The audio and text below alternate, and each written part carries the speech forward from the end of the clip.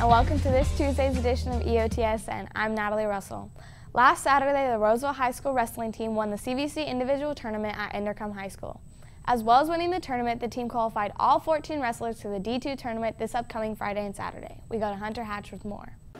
Varsity wrestling coach Doug Ash is proud to see his team's success after accomplishing something that hasn't occurred in many years. The last time that we had a team this good was in the early 90s.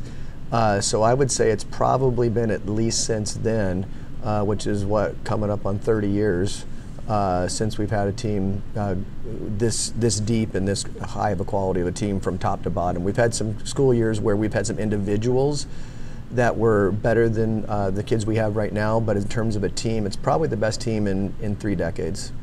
Aside from qualifying for the D2 tournament, sophomore Josh Province was awarded the CVC All-Academic Award.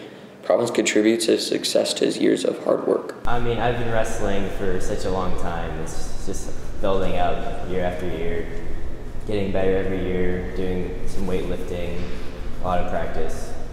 In other sports news, be sure to come out tonight and support girls basketball and boys soccer for their senior night tonight at 7. Girls basketball will be honoring Gabby Robles, Jordan Hilliard, and Maddie Law. Boys soccer will be celebrating Austin Winter and Kyle Barnes. And that's on your home for Roseville High School sports, top plays, breakdowns, and more. I have the Tiger Sports Network, EOTSN.